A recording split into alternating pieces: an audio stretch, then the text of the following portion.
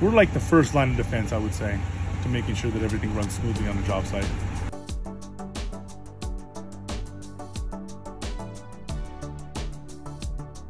What I like to do is kind of get a path of where I'm going, because it's just all the tickets, you'll see it's all scattered all over this huge map. I like to plan it to where I start up north, kind of work my way east and south and west, and I can finish up at home at the end of the day. So I have a pretty mapped out plan.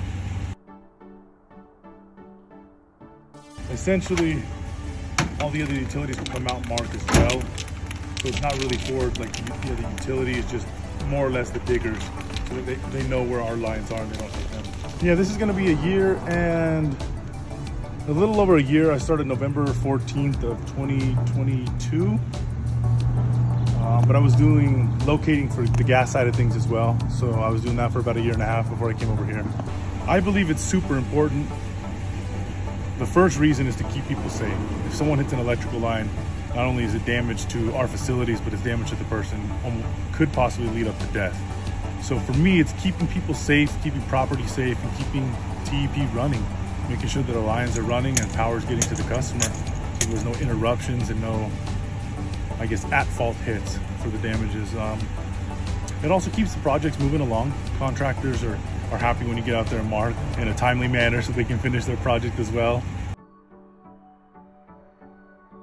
They call us immediately if it's an emergency like that and they need to dig now.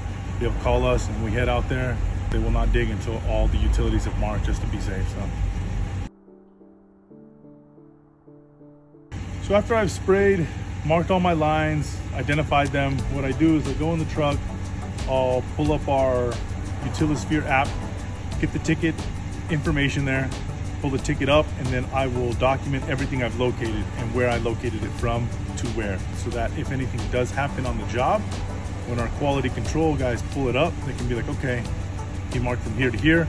They will then hook up and follow the line out to see if it matches their signal or if anything else is going on there. That's why I love this job. I don't think every day is the same. There's always different problems, you know, different contractors.